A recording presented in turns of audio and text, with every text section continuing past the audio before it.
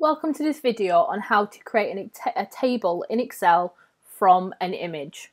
This is a really cool and useful bit of functionality. So rather than you having to input loads of data manually, if you have an image that is clear and straight on and cropped down so you can just see that data, then you can pull that into the system. It isn't foolproof. You may need to make some amends. You may need to play around with it once it's pulled it in, but it is a really great time-saving method. So let's have a look at how it works. So I'm in Microsoft Excel, I'm on the desktop version, and I'm going to go to the Insert option. And when I click on that, you can see I've got some different table options, and I've got a table icon from Picture. Now I'm going to click on that option and click on Picture from File.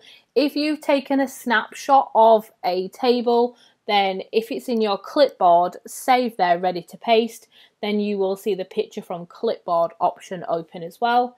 But I'm going to select Picture from File, and then I'm just going to grab the picture that I created a while ago. Now it's going to process that, and you can see on the right hand side, if there's a lot of data, it might take a bit of time. If not, it's going to process it through.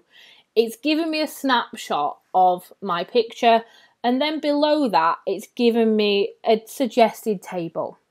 So this is where I can have a look. Now I can just insert the data right away and then play around with it in Excel using the formulas and just tidy it up.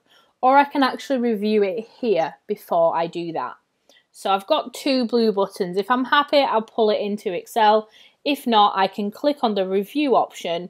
And then what it's just going to do is it's going to work through that image and allow me to make any changes to those boxes. So the first one says industry, I'm happy with that one. Employees looks like it's gone a little bit weird, so I'm just going to rewrite that one and accept. And dollar, I'm absolutely happy with that one. This one seems to have lost a 1. It maybe was a bit blurry, so I'm going to put 1 in there and accept. And I can just continue on going and accepting all of those. I've got 19 of these to do. And when I'm happy and I've gone through all of them, I can just click on close. Obviously, once you do review and accept them, they won't be in pink anymore. But if I scroll down, you can see I've got a few more that it's not sure about, that it just wants me to check.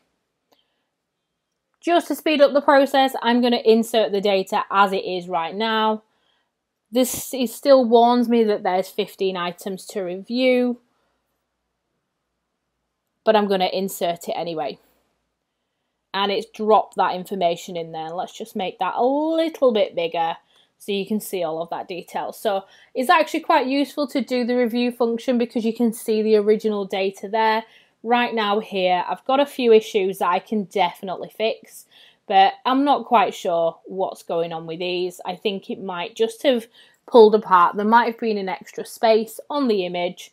So I think services actually should be in this one here.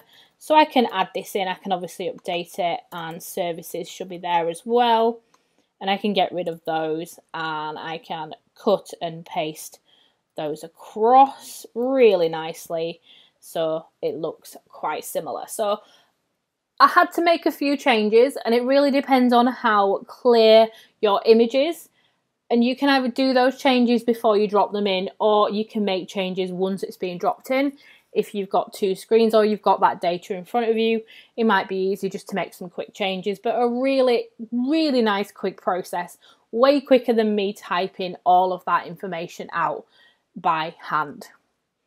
So have a go. If you've got any data that you need to pull in from images, just make sure you crop it so you can only see that data, so you don't confuse Excel any more than it needs to be, and you get a quick result. And obviously have a look at the rest of the videos on this channel.